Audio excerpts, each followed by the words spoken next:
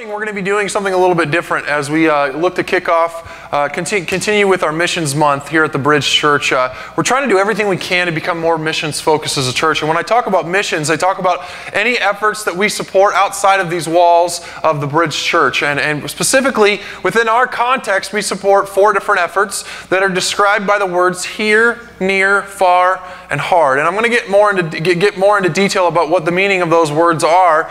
But this morning, we have the privilege of actually having our near effort with us to share their ministry and what they are doing. And it's near and dear to my heart because it's actually my mother's ministry called Jericho Ministries. And so we're actually going to go ahead and give them a hand as they come forward to share with us this morning. Can we do that?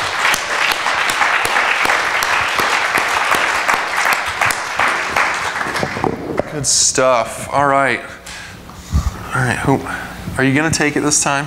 First service, she's like, I'm not touching that microphone, Rob. So this is a ministry that is our near effort, okay? We have a here effort, a near effort, a far effort, and a hard effort that we support. And that's our missions model. And a couple of years ago, our missions committee was meeting, and they began talking about my mother's ministry, and without Steph and I's efforts, they said, well, why aren't we supporting them as a church? And so we graciously said, okay, yeah, but if that's what you want to do, let's do it. And this is a ministry down in Des Moines, Iowa. If you didn't pick it up on the video, my mother and a lot of they call them the church ladies, okay, go to a number of adult entertainment clubs throughout Des Moines, Iowa, and they minister to the women there.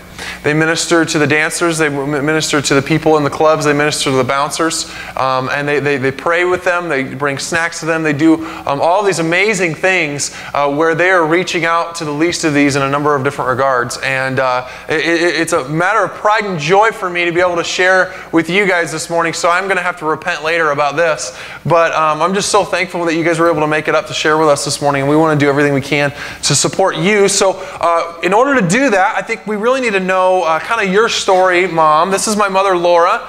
This is Stephanie, one of the members, and then this is Cindy as well. Cindy has known me since I was in diapers, so she's pretty near and dear to our hearts. But I'll go ahead and let you kind of share the story, Mom, if that's all right with you. Go ahead and introduce yourself again, and then kind of tell us, hey, how did this ministry get started, and what did God do in your life that you know got you guys going with this thing, and where are you at now? All right. First of all, thank you for having us this morning. And it's an honor and a privilege to talk about what God is doing. 5 years ago in August, excuse me, I was at a Women of Faith conference. Maybe some of you are familiar with those. And Cindy was with me. And one of the speakers happened to be talking about a woman in his church who was doing this really radical ministry. And she was going into the local strip clubs in Louisville, Kentucky, and taking meals to the dancers and the staff. And by doing that, she was able to build relationships and begin sharing Christ with them. And my friend Cindy said, did you hear that? And I'm like, yeah. But she really meant was, you should do this, not her.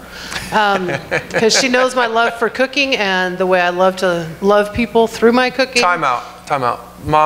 Y'all, my mama can cook, okay? You want to talk about gifts that the Lord's placed on people? This woman can cook. Okay, go ahead. That's how I got my girlish figure. I began praying about it, and I said, God, if this is something you really want me to do, I need to know that it's a calling from you and it's not just something I'm interested in. Because if it's just something you're interested in or you're just feeling a need somewhere, then you're going to burn out and lose it and lose interest, and these women deserve more than that. So began praying about it. Within 2 or 3 weeks, I had gotten hold, we found out that a couple in our church, their son attended the church that the speaker was from in Louisville, Kentucky. From there, we got the name of the church, got in contact with them. They sent us tickets to their big fundraiser that they have every year. And about 4 or 5 weeks after that, Cindy and I were on our way to Louisville, Kentucky. We visited the ministry, we visited the church, got to know some of the girls that were coming out of the clubs, and our hearts just broke, and we knew. Got back to Des Moines, and Rachel said, yeah, can I come alongside you guys and do this? And we're like, yeah. But Cindy still didn't want to go, and I'll let her share that in a minute. But ever since then, we started off parking off the property of the clubs and just praying over the property, praying over the people inside. And then we got a little braver, and God pushed us onto the parking lot. And that changed a lot of things, because then we could see the faces of the people. And we knew there's a story there. When you see an 80-year-old man hunched over with his cane hobbling into a club, you wonder what the story is there. And so that began to break our hearts, and different things happened within that first year that really just got us ready. Next thing we knew, we were inside talking to the girls, to the door girls in the lobby, and now there's 5 clubs in Des Moines. 3 of them we can walk anywhere we want to, pretty much, to talk to whoever we want to. Just the fact that the owners and managers let us in, is that a God thing or what? And then, so 3 of them we can walk anywhere we want to. 1 we're inside of the lobby, and if girls come out to talk to us, we're able to talk to them, and we can talk to the door girl and the bouncers. And the 5th one, there was a misunderstanding a few years ago, and we haven't been allowed back, but we still stop on that property every week, park in the parking lot, and just pray over the people inside. That's amazing. That's really cool. So, they started this ministry a little before I came to Charles City, and since then it's come quite a long ways. And you guys have had some crazy stories along the way. So I'm going to ask you to give the microphone to Cindy. And Cindy, we would just like to hear. Well, why don't we do that? Why don't you share a different story about how God kind of worked in your heart and said, "Hey, I'm supposed to be doing this, not just be pushing Laura to do it." So. Yeah, I was support. My friend wanted to do something, and I went to support her, and she was like, "Do you want to do this?" And I'm like, that's Satan's ground, and that means he's going to attack, and it's not going to be pretty. And I worked so hard to get back where I was, and in my good graces with God, and you know, I was just stressing about it, and I was like, I don't know. I just kept going back and forth, and Stephanie, your pastor's wife, and I were talking one day, and I was like, you know, I just don't know if I want to do this. And she said, well, what are you scared of? What about the blessings? And what about the, I mean, and I didn't do this just for blessings, but it got me to thinking, wow, he is bigger than that. God is bigger than all that ick. He is stronger than all of that. He will protect me. What am I worried about? He's bigger than that. And so I was like, all right, let's try it. You know, let's do this, and we'll see what happens. And I agree with Laura. You know, in the beginning, we were all, man, just burn it down, you know, or you know, we don't want this to be around anymore, Lord. Just knock it all out. You know, that was our prayer. And as she said, when we got closer to the doors and we could see the girls, you know, my mama bear instinct in me was like, I'm gonna yank them out of there. But you know what? Just like me, God couldn't just yank me out. It has to be a decision, and it has to be a choice. So that's where we just began to build relationships with these girls and get to know them, and just share how God worked in our own lives with them. Good stuff. That's awesome. The whole thing is just to share and show the love of Christ in the adult entertainment industry. Absolutely. So you started praying off the property, then you got on the property and we're praying over it. Then I remember you telling me a story one time, Cindy, about how the first time you laid your hand on the building and prayed over the building. And then, well, kind of on the building. It was more like towards the building. Okay. We weren't quite on the building yet. Okay. Yeah, that was a freaky night. Gotcha. That was a freaky night. Absolutely. And now you're inside of the clubs and you're building a relationship with so many people, and God's using you guys in some pretty incredible ways. And one of those incredible ways is sitting right among us this morning. And so, Stephanie, we would love for you to share your story with us and how God's impacted you and kind of taken over your life in a number of different ways. All right, well, hello. My name is Stephanie, and I was actually inside of the clubs. I had been working for 5 years, and it was a pretty gradual process, but I had just grown to hate it. I hated my job. I hated waking up. I hated what I had to do.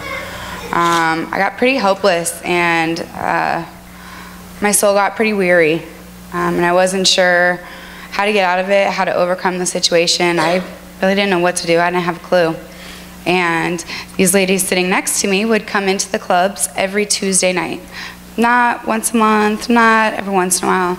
Every single Tuesday, these ladies would come in and they would bring snacks and fruit trays and food and blankets, and they would sit and talk, and they would ask for prayer requests, and they would just sit and listen. And how genuine they were about what was going on in my life and how I felt was just something it's indescribable. And so I was wanting to get out of the club for quite a while, and finally one night I decided to reach out to them and ask for prayer requests on that, and to show me how. And it was about 6 months after that I had actually gotten the strength to get out of the club, and so I was out of the club, and I was really struggling to try to transition into a different lifestyle. It was really rough, and these ladies kept calling me, "Hey, how are you? How are you doing?" I'm like, "Oh, I'm good. But why are you calling me? I'm not in the club anymore. I don't work there anymore. You can go back to doing your thing. Don't worry about me. I'll be all right." No, they would call me all the time. "Hey, how are you feeling? Do you need a ride? Are you hungry? Would you like to eat?" The answer is yes. She really can cook, guys. And so it was a really slow thing. She would just give me rides, and then I would come over and eat in the middle of the night. We have the same sleep schedule, so that works out. And they just showed me how to pray and how to look to God. And they gave me my first Bible, which was amazing. I love it. It's one of my most cherished possessions. And they started a Bible study group so that I can interact with them and ask questions if I need to. And it's just been an amazing journey. Amen. That's awesome. That's awesome. Praise God. Very cool. So, go ahead. The video you saw before we came up, there's a woman being baptized at the end of it, and that's Stephanie. Amen. That's awesome. Praise God. Very cool. So God's doing huge things. God's doing great things, like we sang about. Amen. And so you guys have got a Bible study started now, and things are going really well. And you've got not only Stephanie there, but a few other girls that are still in the clubs and working out their faith. One or two that aren't, and a couple that still are. Yeah, absolutely. And Stephanie's got a little bit of a funny story about something that she kind of got angry about when she was reading her Bible. So I'm going to let her share that with you guys. All right? Okay. So I did not grow up in a Christian household. I wasn't really familiar with the word Bible. I had never read it before. And we were in John 6. And that is this story when Jesus provides and he feeds 5,000 men with just a little piece of bread and then had leftovers. And so it was just such an awe thing for me to imagine Jesus having this little scrap and being able to provide for such an enormous amount of people and in such abundance. And as soon as we got done with that part, then it said, well, so then he went off to pray, be with God, and the people were looking for him. They couldn't find him, so they left him. Who would leave Jesus? That's what I want to know. Amen. So don't leave Jesus, y'all, all right? Like, y'all need Jesus. We all need Jesus. Don't be walking away from him, amen? Amen. So, yeah. So, just an amazing testimony, an amazing story from y'all. And honestly, you sit there and you talk about the scrap of bread, and I imagine, the thing that kind of was brought to my mind was, I know where my mom was at when she started this ministry. And let me tell you, she felt like a scrap of bread. She felt like, man, I'm not sure if we can do this. This is going to take a huge leap of faith. And Cindy was the same way. That's why she doubted so much. And God multiplied it. Amen? Amen? I mean, He's using it, and He's using them. And He wants to use you too. And if you're here this morning and you would say, man, I don't feel adequate, that's okay. You don't have to be. God already is. And He's going to help carry you through that. So we want to give you guys a hand and just thank you for coming. And Stephanie, I asked you this first service, but I want to ask you again just so that all these people in second service know how to pray for you as well. But we're just so thankful for what God's doing in your life. And it's just so incredible and amazing. And what we would love to hear is how we can continue to pray for you, because the battle's not over and everybody knows that. It's just begun. And so what can we do to pray for you? And then, Mom, you know what? Maybe why don't we have you share a prayer request as well for the ministry. Is that all right? All right. Go ahead, Stephanie. Okay, so this is the second time sharing my story, so really new. I'm really nervous, but I guess my prayer request would be, when you're doing great things for the glory of God, the enemy knows that, and he tries to stop that and attack you. And so the spiritual warfare that I am facing, going through, I just ask for strength and courage to be able to stand up and share my story and tell it with confidence and pride, and just to let everybody know how great God is, and just to be able to share that and help others. That's awesome. That's awesome. We can absolutely do that. How about that? Praying for boldness. That's all she wants. I think that's exactly what the apostles prayed for in the book of Acts, and that's what we need to pray for daily. So that's awesome. And what I love watching Stephanie do is talk to some of the other girls in Bible study who are not out of the clubs yet. And, well, I have to do this to be able to afford this. She goes, I know it doesn't make sense, but you just got to learn to trust God. She goes, I didn't believe it either. Never thought of how it could work by just trust God. But that's it. Trust God. That's right.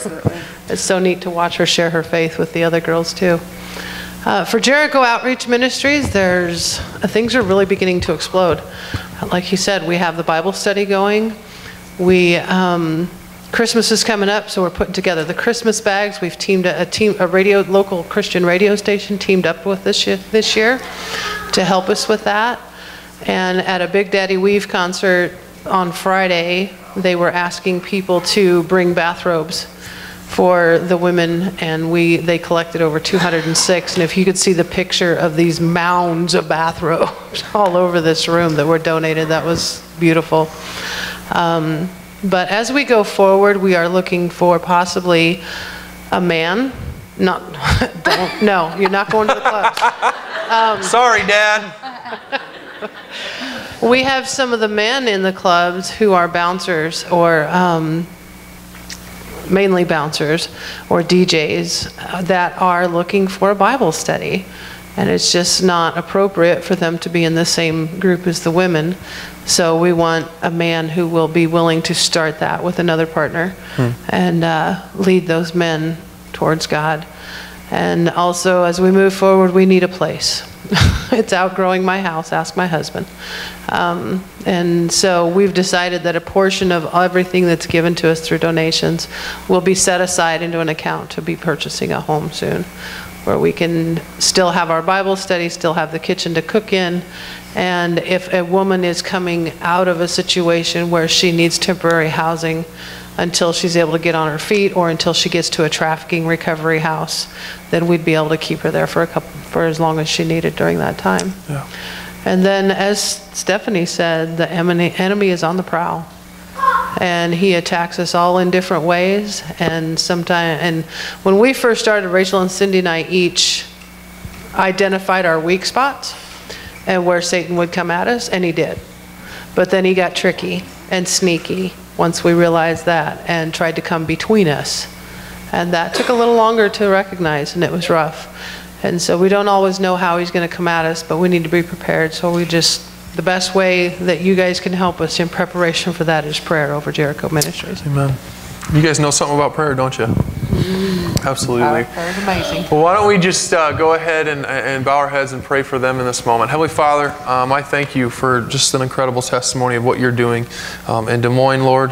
Specifically, just how proud I can be as a son of what my mother and practically my Aunt Cindy are doing, along with so many other wonderful women, Lord. I pray a blessing over Stephanie, God. What an incredible story, and we know that you want to use her to do so much more. And what I appreciate the most about her story is how she's been made a disciple that wants to make more disciples. That is what we're called to do. We're called to connect people to you, Lord, each and every day in every way that we can. We're not here to be seat warmers on Sundays. We're here to minister your gospel and share it to others, and I pray that this ministry never loses sight of that our people would never lose sight of that. And so, Lord, I pray for boldness for all of these women, including Stephanie, that they would just continue in faith, know that you're going to be with them and that you're going to take care of them. And it doesn't mean that there aren't going to be missteps and there aren't going to be mishaps and there aren't going to be trials and troubles. But God, there's definitely a transcendent peace that comes across us when we witness it, when we step out in faith and encourage. And so, God, we just pray for that. And we just pray for this new home and all of the vision that you've given them. If you've given them this vision, then it will be accomplished. And so, Lord, we just pray that you would help us as a church to come around them through prayer, petitioning, finance, and whatever it may be, Lord. We love you and we thank you and we praise you and we pray all this in the name of your Son, Jesus Christ. And all God's people said, Amen. Amen. Can we give them another hand as they step off? Well, this week we're kicking off our mission series called Pray, Send, Go. Last week we kicked off Missions Month, and this week we're kicking off the series. And this morning we're going to be doing something a little bit different, and I'll let you know what that is in a few minutes here.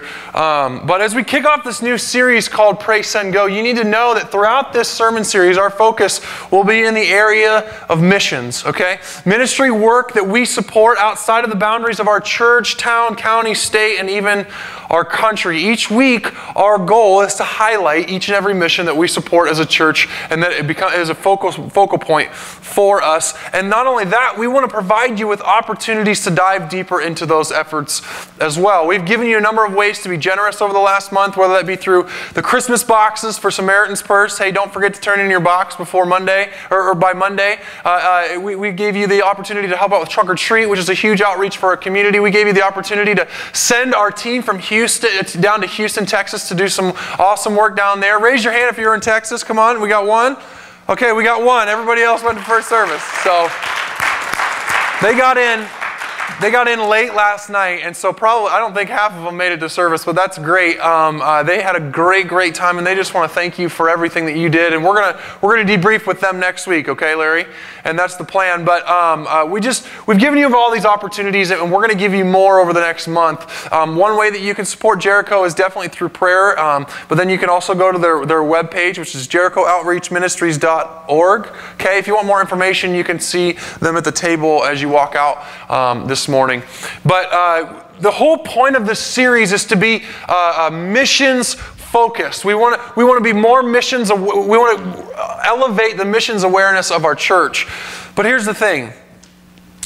This series isn't just about missions awareness. It's also about self-awareness. Because we want you, by the end of this month, to be asking this question: how invested am I in the world around my world? Can we just read that together? How invested am I in the world around my world? Our missions model here at the Bridge looks something like this: here, near, far, and hard. And I said that earlier. Here, near, far, and hard. We have an effort along all four of these words that are described by all four of these words that we actually give 5% of our budget to annually to support a missions effort. As a part of the Wesleyan denomination, we're required as a church to take 10% of our general fund and tithe it to that denomination. We have an incredible denomination with great backing that's done a lot to make it even possible for us to meet here today. And so we want to do everything we can to tithe, just like you tithe of what God gives you. Our church tithes to our denomination as well. But then, above and beyond that, we give 5% to these four different efforts. Now, what I want you to know is I'd like to see that amount increase each year. I'd like to see us get to the point where we're giving 10% of our general tithes and offerings to missions efforts outside of just giving to our denomination. But the four efforts that we support that we're going to be highlighting over the next 3 weeks are, firstly, Cedar Springs Camp and Retreat. Many of you know about this ministry. Mark and Teresa Jenkins are the directors of that camp, just about 20 minutes north of us here in Floyd. And we're super thankful for them. Many of you may not know this, but Mark was actually a big part of the leadership team that got the Bridge Church off the ground, and we're thankful for his support. And I told him what has blessed my heart so much is I told Mark when he was helping us get the Bridge Church off the ground, I said, man, I give you my word, we're going to be pouring right back into you guys. It's going to happen. And we're finally at that point where we're doing that. It's just amazing. The second effort that we support is Jericho Outreach Ministries. They are near to us. They are only down in Des Moines, Iowa. They're about 2 hours away, and we're just thankful for being able to support them. We also support a missionary in Japan. Did you guys know that less than 1% of people in Japan even know who Jesus Christ is? Of the millions and millions of people that live in Japan, only less than 1% know the gospel and have claimed to submit their lives over to Jesus Christ. And then we also support an effort, it's a hard effort, and the reason it's described as hard is because Josh and Christina Carter are with the Aliyah people. Now the Aliyah people, you guys are going, who are the Aliyah people? Well, that's just a funny name that they give them because they can't describe where they're at, because if they were caught in the country that they would be martyred for their faith. They are in a persecuted country where they can lose their lives for sharing Jesus Christ with other people. So we support this effort as well. And we're excited when Josh and Christina come to visit us. They came to visit us last year, and it was an awesome time to just be able to really hear about exactly where they're at and what they're doing. But for the sake of their safety, we will not share that with you this morning. If you want to come and ask me personally, I can tell you where they are at as missionaries. But as we kick off this series, all I can think about is, man, we need to be really serious about the world around our world, okay? If there's any problem with North America right now, it's that we lack understanding for those that are not like us, amen? We seriously lack understanding for those that are not like us, and really what it comes down to is we lack compassion. We lack compassion. We need to figure out, do all that we can to have more compassion for others, for our communities, for our towns, for the people around us that aren't like us. If there's anything in North America right now that I struggle with more than anything, it's the ugliness that goes on when someone disagrees with another individual. There's no understanding, there's no compassion, there's no love. And the question that kind of landed on my heart this morning when I was talking in first service was, when you see someone that doesn't love Jesus or isn't following God or is doing horrible things, is your first inclination to get angry or to be broken? Is your first inclination to be angry with them or to be broken for them? Because Jesus was broken for people, wasn't he? He was broken for the least of these. He was the model of compassion. Compassion literally means come, which means with, okay, and then passion, which means a deep feeling or emotion. Literally, compassion was understood to mean sharing of affliction with one another. Sharing of affliction with one another. Compassion is the core of who we are as a human race. It's what separates us from the rest of creation. It's just one of the many things that are placed inside of us with the imago Dei, the image of God. When God created humanity, when He created you, He placed in you a number of very unique things. The highest of which was the ability to be compassionate rather than simply instinctual. A man by the name of Arthur Schopenhauer believed this so much that he said compassion is the basis of morality. It's the basis of who we are as a human race and who we are to become. We all know that Jesus was the model of compassion. I've talked about that a little bit already. But do you know how many times in the Bible it literally says Jesus had compassion on them? In Matthew 20, it says Jesus had compassion on them and touched their eyes. He healed them. In Matthew 14, it said Jesus had compassion on them and healed their sick. In Matthew 15, it said Jesus had compassion on them and fed them. In Mark 6, it said Jesus had compassion on them and began teaching them. And in Luke 15, I don't know how many of you know the story of the prodigal son. It's a beautiful picture of God's love for us. Did you know what it said about the father as he ran back to the prodigal son? If you don't know the story of the prodigal son, it's the story about how these two sons there was a good son and quote unquote a bad son. Right? And during that time, to receive your father's inheritance was a big deal when he passed away. But one son approached his father and said, I want my inheritance now. You don't even got to die. Just give me my stuff. Just give me my stuff now. And he took it, and the father gave it to him, which some of us are going, what was wrong with that dad, right? Wasn't he more disciplined, that selfish little brat? But he gave the son all of his inheritance, and the son ran away, and he squandered it, the Bible said. And at one point, this son is literally in slums with pigs as the lowliest of servants, and he realizes, I need to run back to my father because the life that I could have with him is way better than what I've got now, even if I'm a bondservant. And so he goes back to his father. And this is what it says in Luke 15. The father had, what is it? Compassion. The father had compassion on him. And you get this beautiful imagery because the father didn't just have compassion. He ran to him. He threw his arms around him and he kissed him. I don't know about you guys, but that gives me goosebumps when I think about my own situation.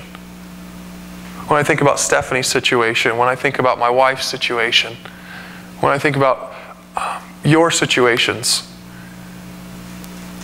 You may be here today and you may not know who Christ is. You may feel like a messed up individual.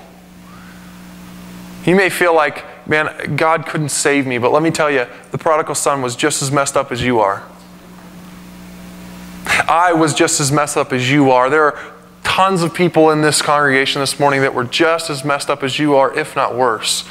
And the Father ran to us. The Father ran to us and threw his arms around us. And he wants to do the same for you this morning. When Jesus, as we look at all the things that Jesus did when he had compassion on people, we see three major things that he did. First of all, he healed the sick. Second of all, he preached hope to them. And lastly, he did everything he could to care for those in need. He fed the 5,000. He did whatever he could to meet them where they were at. God said, don't send them away. Jesus said, do not send them away to get food. I want to meet them where they are at, right here and right now. And what you need to hear this morning is that God wants to meet you where you are at.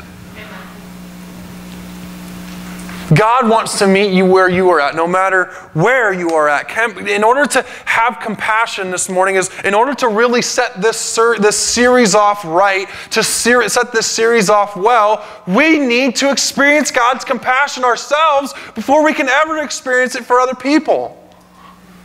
There has to be a groaning within our hearts that says, Lord, I need your compassion now. And once we experience that, then we can minister to others to experience that compassion as well. The whole idea behind the series is we want to be missions focused, but here's the thing. You can't truly understand the need of the people that we're trying to reach even outside of our own context in the world around our world if you don't truly experience the gospel message, the good news, the compassion that Jesus Christ has for you this morning. You have to experience it first.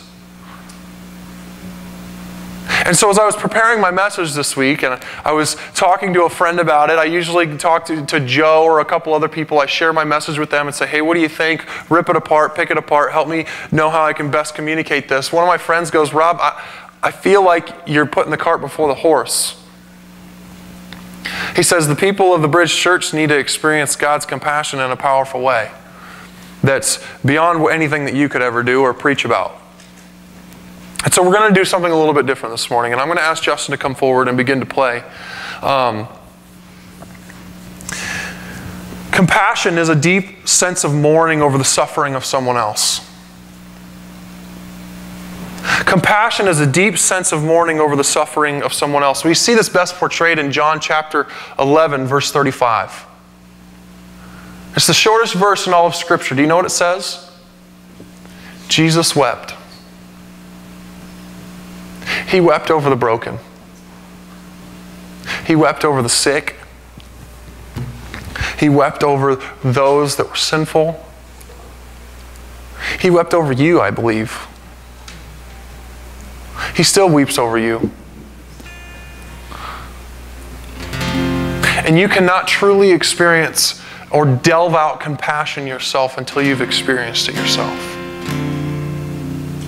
So So let me preach a little bit of hope to you this morning like Jesus did. Because of who Jesus was, it is our job to imitate who He is. Amen? It is not Pastor Rob's job. It is our job. Amen? I shouldn't be the only one preaching hope. It's your job to do the same. But let me preach a little bit of hope to you this morning. You may feel like you messed up. You may feel like you are still messed up, but I'm telling you, your Savior, your Father in heaven, wants to draw you close to His heart.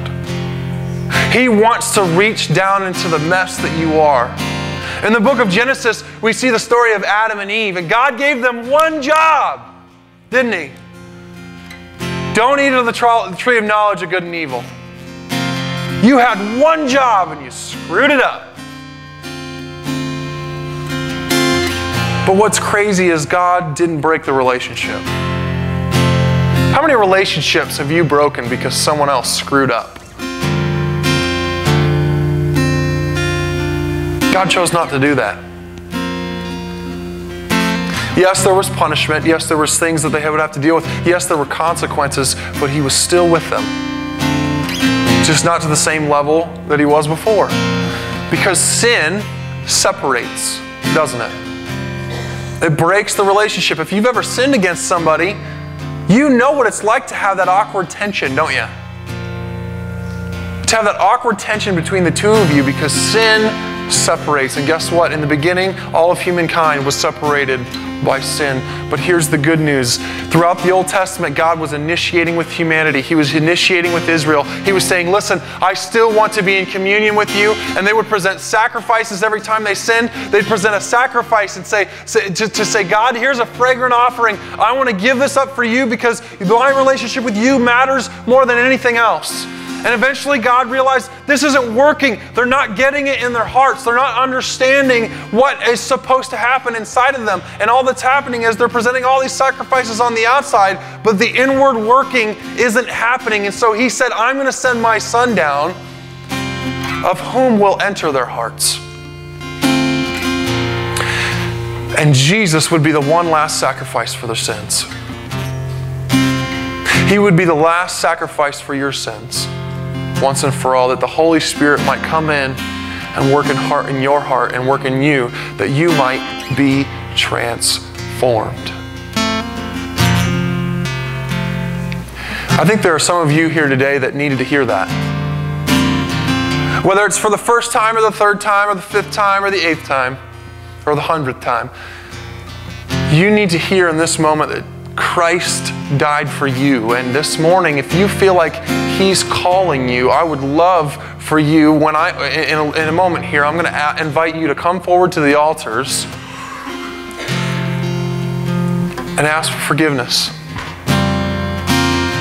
And some of you guys, what do I got to ask? Because we all have to ask for forgiveness. The book of Romans says, for all have sinned and fallen short of the glory of God. You're messed up, I'm messed up, she's messed up, he's messed up, and we need God to enter into our lives that we might be transformed. Amen? So if God's tugging on your heart right now, in just a moment, I'm going to invite you to come forward to the altar and receive that hope that Christ wants to give you. But also, I'm going to ask the prayer ushers to come forward. And if you want us to pray with you, you can just come grab our hands. We'll probably put your hands on your shoulders. It's going to take an act of courage. Some of you guys are going, I'm not going up in front of everybody. I can't do that. I'm telling you, the courage to do so will transform your life forever. But Jesus didn't just come to preach hope. He also healed the sick and the lame and the broken, and He cared for those in need. So the second thing we're going to do this morning can be found in the book of James. And we're just going to put this on the screen so you don't need to turn there now. But in the book of James, chapter 5, it says this. Is anyone among you in trouble? Let them pray. Let them what? Pray. Is anyone happy? Let them sing songs of praise. Is anyone among you sick? Let them call the elders of the church to pray over them and anoint them with oil in the name of the Lord. It goes on, and the prayer offered in faith will make the sick person well. The Lord will raise them up. If they have sinned, they will be forgiven. Therefore, confess your sins to each other and pray for each other that you might be healed. The prayer of a righteous person is what? Powerful and effective. So here's the deal. Over the last month, we've had a number of people dealing with sickness. We've had a number of people dealing with illness and trial and brokenness and pain. And the Lord of hosts wants to minister to you this morning. As it says earlier on that passage, it says, let them call the elders of the church to pray over them and anoint them with oil in the name of the Lord. We don't typically do this, okay? This is something that we're just beginning to do as a church. Let me be completely transparent with you. This is a first for Pastor Rob. But this morning, I have oil to anoint you with if you want to come forward and ask for prayer for healing. You can kneel at the altar, and we'll come and pray with you and pray for you, that you might receive God's compassion in your life, and most importantly, His healing. It's going to take courage. It's going to take a lot more than many of you thought you were going to come to church with today. But I'm telling you, it's going to be worth it. So with every head bowed and every eye closed, I'm about to invite you to come forward. But as I prepared this message this morning, I felt like there were just some words that God was placing on my heart that someone in this room needs to hear in one regard or another this morning. So with every head bowed and every eye closed, I just want you to hear these words.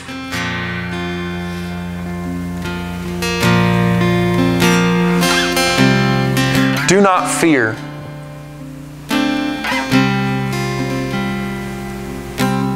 All throughout the Gospels, Jesus said, do not fear. You are enough.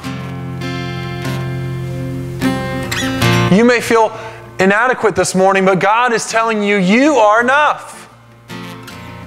I've placed my imago Dei in you, my image in you. You are forgiven.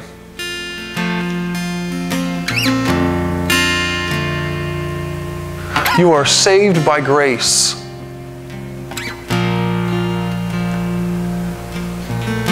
You've been set free. You've been set free.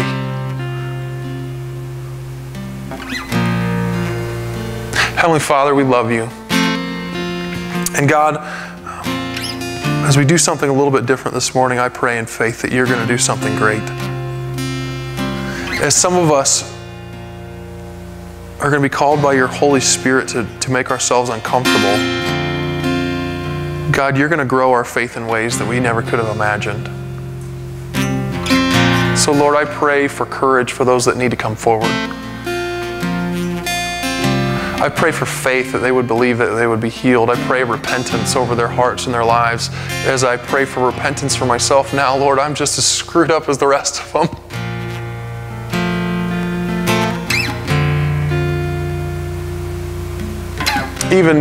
Even recently, Lord, I pray a prayer of repentance for my lack of faith in so many areas. Lord, we need you now. And if we believe that you're real, then we've got to act like it. So this morning I pray for faith and courage and healing, for relationships mended, for unforgiveness and bitterness to be thrown away, Lord. God, you want to do something powerful this morning. I know that. And I believe that. And so this morning, God, we just pray in faith for you to move. It's in the name of your Son, Jesus, that we pray.